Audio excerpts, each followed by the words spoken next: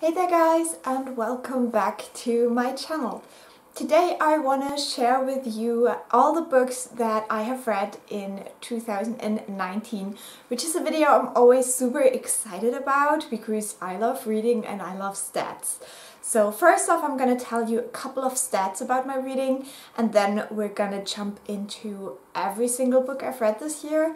I'm going to list them from the worst books to the best books, so you have kind of a ranking. And at the end, I'm going to talk you through my absolute favorites of the year. So I'm going to jump right in so we don't get a super long video, and I hope you enjoy it. So to track my reading this year, I used the spreadsheet by Sophie. Portland the Pages is the channel. She already uploaded her new spreadsheet for 2020, which I think is even better than the 19 one. But I'm just gonna talk you through a couple of the stats. I will try to remember to also add in the little pictures so you have a bit of a visual for that as well. So I'm gonna look down because I have to read some things. So yeah, my goal was to read 52 books this year, and I actually managed to read or finish 78 books. I do not DNF books regularly, so all of these books I definitely read all the way through.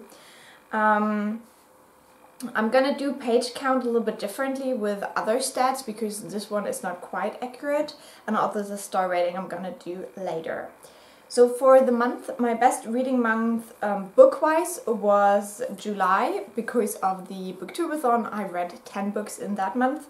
And on average, I read 7 books per month, which is amazing. And yeah, I didn't expect that, to be honest.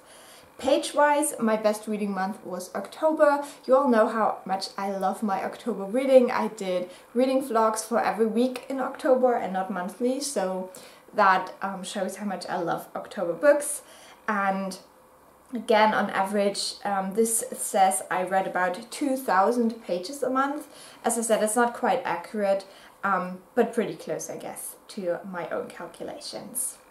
So if we look at the books that I've read, I think the biggest genre is fantasy because it's actually my favorite genre. So I read 17 fantasy books, and closely followed, weirdly, by romance. What's happening to me? I read 10 romance books, and then I have a couple of genres I read 8 books from, and that would be horror and non-fiction, surprisingly, because I didn't really think I would really read non-fiction, but somehow I did. So that's the genres I read the most from. And then page-wise, most of my books are between 300 and 500 pages, and the longest book I read was It. It has about 1,200 pages. That was my longest book, and I read 5 books that were below 100 pages. So pretty average, I would say. Most books I gave around 3.5 or 4 stars to, which is quite good. We will get into that in a second because I ranked them by star rating. I read mostly paperbacks, but I also listened to 17 audiobooks this year, which is more than I did last year, definitely, and I'm very happy about that. And publication year, usually the books I read are published in the last 10 years. I read most of my books from female authors, so about 70% were female authors. When I read books by trans women, I categorize them as female as well, so they don't show up separately. But I think I read at least 2 books from trans women. I'm not quite sure about the whether that's quite correct or whether I'm missing one in my head right now.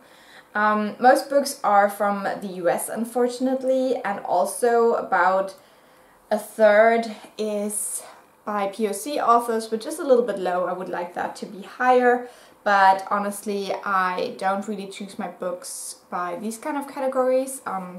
So yeah, maybe I should do that more, but it's just something I don't really do. And funny enough, most authors were new to me, which is a thing I often do. I don't tend to read the whole backlist of an author, but just the books that I'm interested in. Okay, I do read a lot not translated fiction because, as I said, most books I read are from the US, the UK and Germany, so I don't have to read them translated. But I do also read a couple of books translated, especially if I get them from the library. They're usually in German. So I've read about 1/3 of my books in German and 2/3 in English this year. That's the only languages I can read, so.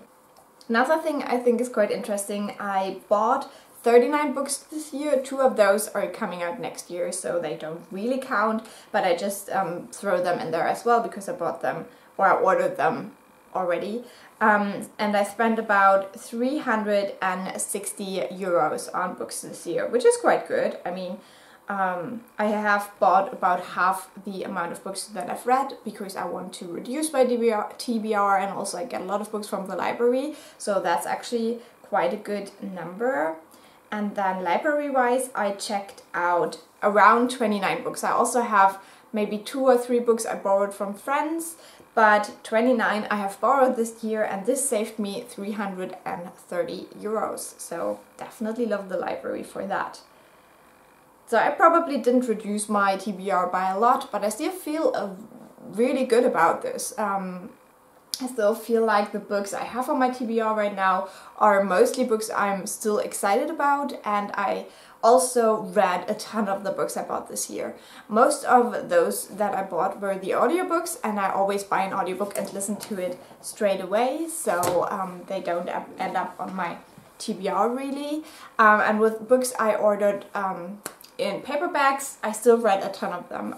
Not the ones that I've ordered just before the end of the year, obviously, which were 4 books, but all the other ones got read pretty quickly.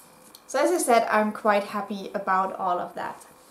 So then I also checked out my page count. So from all the physical books I've read, I managed to read 20,218 pages this year. And this means I read about 55 pages each day. My minimum goal is 50, so I surpassed that. And last year I managed to read 51 pages per day, so I even did a little bit better than last year, which I'm super happy about. And then I think my best month again was October, as I just said, with 2,500 pages in 1 month. That was pretty crazy. Listening wise, I also calculated how many minutes and hours I listened to audiobooks. So I listened to about 11,600 minutes of audiobook this year, and this is about 149 hours, and this totals to about 16 hours a month or 32 minutes a day, which is quite crazy, honestly. I didn't think I would have listened to so much audiobook this year, but I definitely picked up my pace with that and listened to a lot more than last year.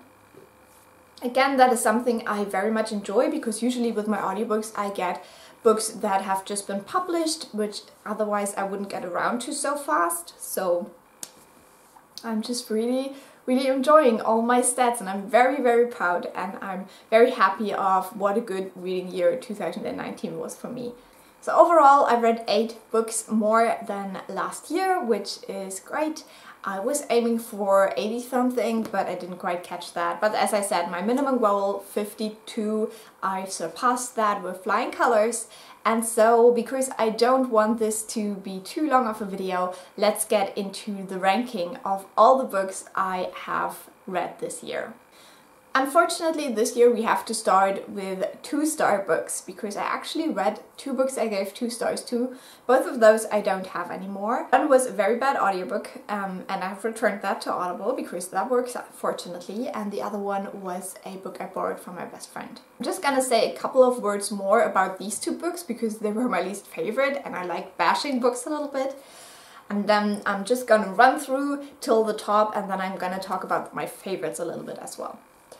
So the first book I really disliked and gave two stars to was When Dimple Met Rishi, probably my least favorite book of the year. I listened to that on audio and I really did not like a lot about this. Now firstly, the main characters, the boy main character got me so frustrated. I really did not like him. And the girl character, while annoying, still had a little bit of appeal. I liked the idea that she was into tech and she was, you know, not gonna divert from her path. What's going on with one more? Wow, I'm losing my voice. That's great.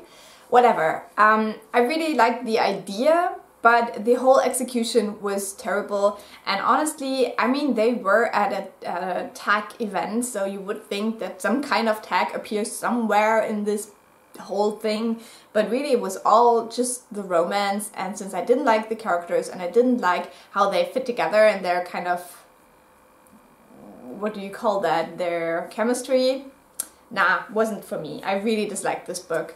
The other one, which I don't remember the English name, the German title is Als der Zufall sich verliebte by Joachim Blum, which is supposed to be kind of romantic and a bit of a fantasy, but yeah, it was very forgettable for one because I don't remember a lot about it. I think the only good thing I could say about the book is that you can read it very quickly.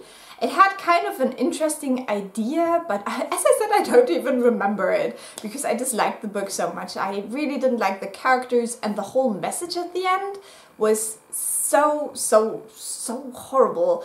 And yeah, I just, it was something to do with like changing fate basically, and then this whole book just came to the conclusion that the fucking fate was changed, so two characters get together while the female character made clear in so many ways that she wasn't even interested in this relationship. No, I hated this book so much, and the author wanted me to believe that was romantic. Like, no thank you. Okay, that was my ranty bit, and now let's get on to the 2.5 star books. So these were still books I did not like and I would not recommend, unless you have a very different reading taste than I have. P.S. I Still Love You by Jenny Han, second book in this series. Herzdame sticht oder Murder She Meowed by Rita Mae Brown and Sneaky Pie Brown. This is, I think, the fourth or fifth in the series. Plantation Memories by Grada Quilomba. This is a non-fiction I did not like. Into the Drowning Deep by Mira Grant, a horror standalone. Now we're gonna continue with these 3-star books. 3-star books for me are books that I wouldn't necessarily recommend, but if the premise sounds interesting to you, I would still say try them. The first book is Worauf die Affen warten by Yasmina Khadra, Isola by Isabel Abedi, Das Herz der Nacht by Judith Lennox, The Essex Serpent by Sarah Perry, Pages for You by Sylvia Brownrigg, The Sculpt's Bridal or Die Schandmaske by Minette Walters, The Night of the Living Dummy or Die Puppe mit dem starren Blick by R.L. Stein. This is, I don't know which one in the series, like number 7, 8, something like that. Always and Forever, Lara Jean, the third book and conclusion to this series. Now we're getting into the 3.5 star books, and these are books that were enjoyable but not always everything I was looking for.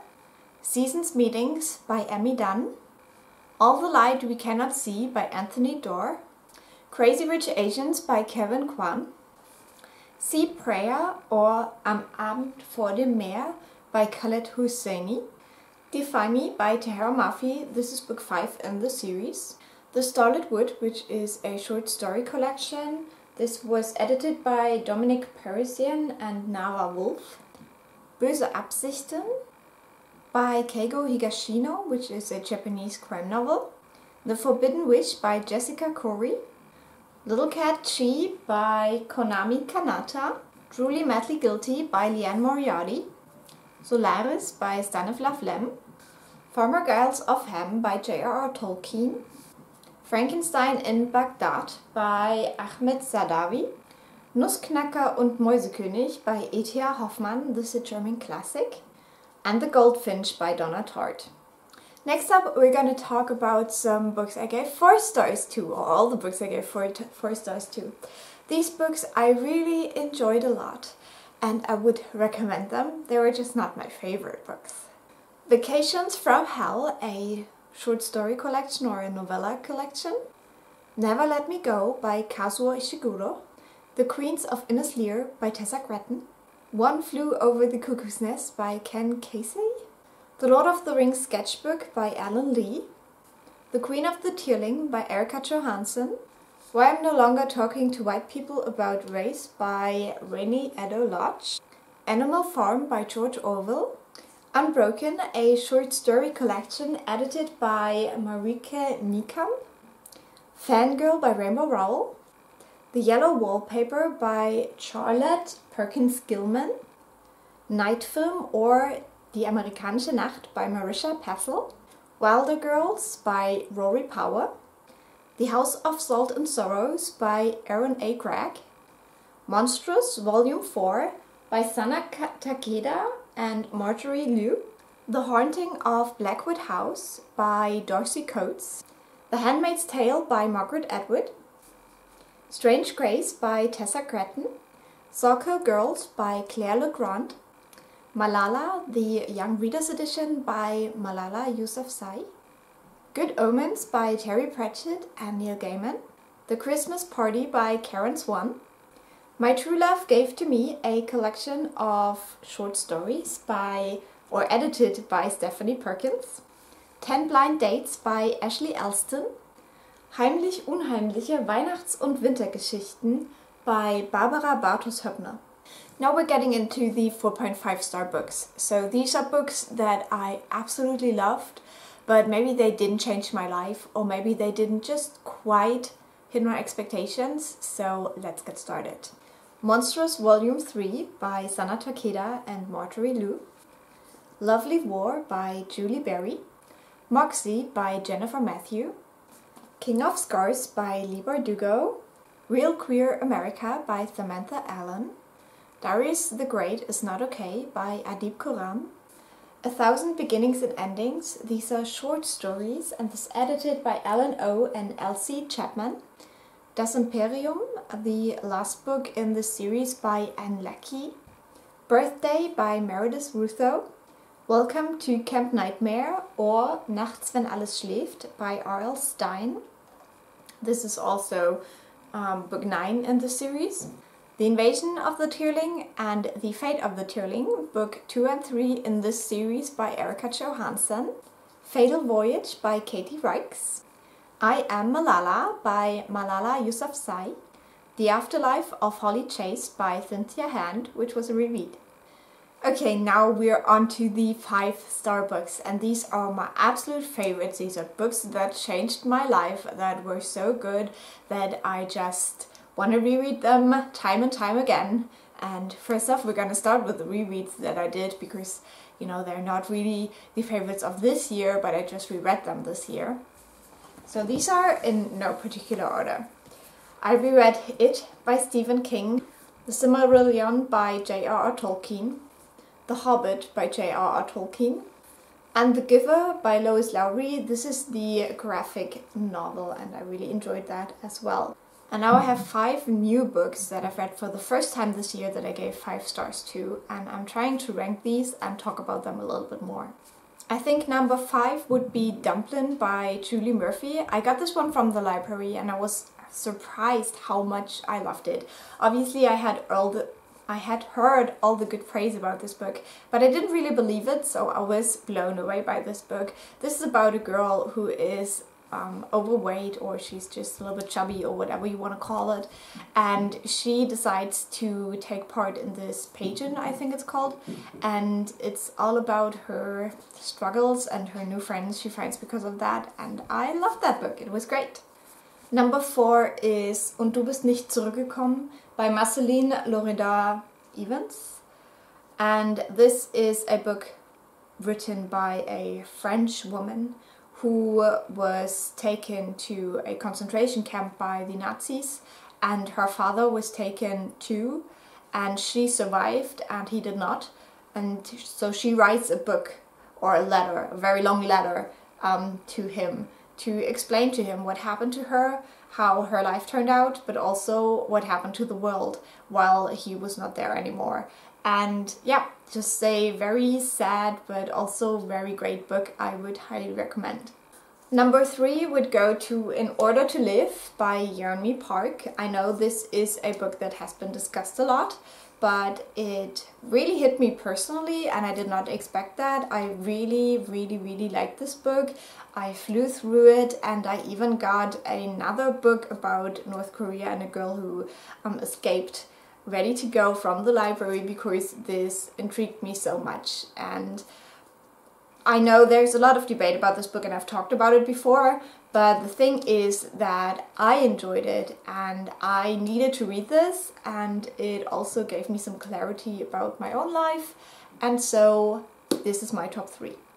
And now it gets really hard because these 2 books are now so different. I love them both, but I'm gonna put my enjoyment on the backseat a little bit, and so on the second place is The Trials of Morgan Crow, the first book in the Nevermore series. This is all about Morgan Crow, who is supposed to die on her 12th birthday, I think, but then everything goes completely wrong and a weird man appears who whisks her away to a new world she didn't know about, and there she has to go through the trials to get into a weird school with people who have abilities. Thing is, Morgan doesn't really have an ability. So yeah, I really love this. I read this together with my best friend, which was a great experience. We have the second book ready to go. Yeah, it's just amazing. It's just as great as everyone tells you it is. So I can't wait to reread this in 2020. I want to start it right now. And then the best book I have read in 2019. I know many people have read it before and have raved about it before, but sometimes I'm a little bit slow. The best book I've read in 2019 was The Underground Railroad by Colson Whitehead. Now, I know so many people have read this, but this is a book about the Underground Railroad, which was a system to get black people from the southern to the northern states to save them from slavery. And in this fictional version of that, it is actually a train, which it wasn't in real life. So this is all about 2 black slaves who try to escape together and what happens to them. Amazing book. It was just amazing. I read this during Booktube-a-thon, so I am pretty sure that I will reread this year and just take my time with it a little bit more.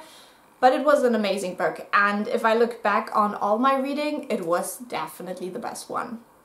Even though Morgan is looking at me right now, like, Morgan is a very close second. But yeah, I think I'm pretty confident that The Underground Railroad was my favorite read of 2019. And that concludes this video, so I would love to hear what you have read and loved and disliked in 2019. I'm pretty sure I have watched a ton of videos all about that already because, you know, we all love watching these wrap-up-y things. I hope you enjoyed this. Leave a like or a nice comment if you did, and I will talk to you soon. Bye!